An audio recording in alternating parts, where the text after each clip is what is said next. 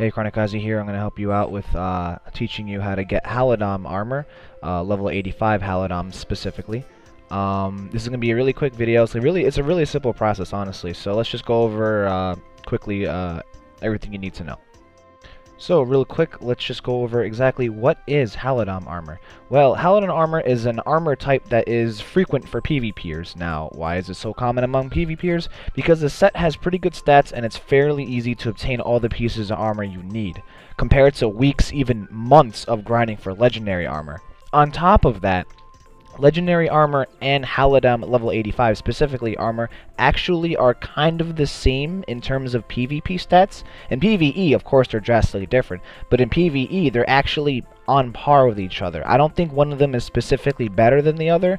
I haven't seen direct proof, and all I've heard is that everyone says that they're exactly the same. So why wouldn't you go for 85 Halidom armor? So, for refresher's sake, let's just go over the tier list in terms of item rankings for PvP. At the very bottom, there's common and uncommon. People don't normally use this for PvP. And then there's rare, which is above common and uncommon. Above rare is unique, which is where mostly everybody sits. And you can say either above that is legendary or equal to it is legendary. But on top of both unique and legendary is epic. And we all know how hard epic items are to get. So let's just not even talk about that for now. What these tiers do in terms of PvP is they affect your stats. Epic tier obviously has the best casting speed, movement speed, and attack power in PvP, and Chronicle offers the worst stats only in the PvP channel. You see there's PvE stats and there's PvP stats. If you look at the item and switch between the two, you can see the difference. So that's why armor tiers and tiers in general make a difference in terms of PvP. So, where is level 85 Halidom? Well, it's in Zelva, Castle of the Dead. All you gotta do is simply walk in, push the big red button that says Scenario Dungeons, and that's it. You just go in, it gives you a random mission, typically just to finish the dungeon, and once you beat it, you get a Halidom fragment box. You get one box for each scenario you run. Each box gives you 1 to 5 fragments. That's it. You can do it on any difficulty, it doesn't matter, it won't change the outcome. So you can do it on normal and finish a dungeon in 1.5 minutes. Super duper easy. One full express mode turn off, Neo contract fatigue bar, and a 156 pot, and a 50 fatigue pot was enough to get me 145 fragments in 1 hour and 30 minutes. That's enough for a whole piece right there. Technically making 1 Halidom piece a day possible, and depending on how many armor pieces you need, it could take you about 7 to 10 days to complete your farming of level 85 Halidom armor.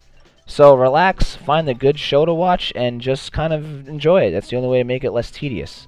Be sure to collect data chips from the egg things and Oblivion meteors from the chests. You don't need the meteors for Halidom, but given that there's no actual Halidom armor for sub-equip or magic stone slot, there's a shop in Zelva that you can trade Oblivion meteors, and you can get unique rank, sub-equip, and magic stone. You can probably maybe find a better unique rank item to fill these 2 slots, but this worked for me because I had a lot of alts that I did this on, so if you're an unfunded player, you can just feel free to do that, although it's going to take you a little while to get all those meteors. Even though that's technically all you really need to know, I'm going to go over just a little bit more stuff with you anyways. In order to even make these Halidom pieces, you're going to need a magic sealed level 85 rare converter, and you're going to need specifically the magic sealed rare item of what you're looking for. You can find these randomly in dungeons, or you can buy them in, I believe you can buy them in AuctionHall or just other players. Personally, all I do is I just go do hell mode, and I find a bunch of them by doing that. They just drop like candy. You just make sure it's what type you want. Like, let's say you're a soulbender, you use cloth armor, you're going to want to make sure it's a level 85 cloth or just a level 85 accessory that's magic sealed, and then you just keep it in your safe or something and wait till you have all the stuff you need to turn it into a Halidom piece. As for the converter itself, it drops from the bosses in Zelva, or rather Castle of the Dead.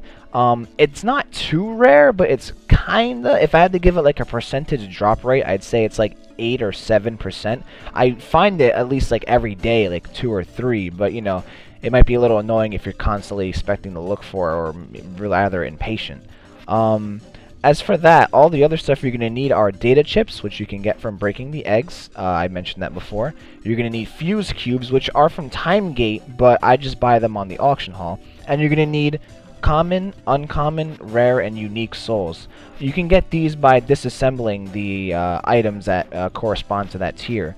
Unfortunately, unique souls are going to be the most difficult. All I did was go on AuctionHall and find the cheapest unique rank items I can find. No matter the level, it doesn't matter. As long as it gives a soul, just find the highest level disassembler and disassemble them for the souls you need for each piece.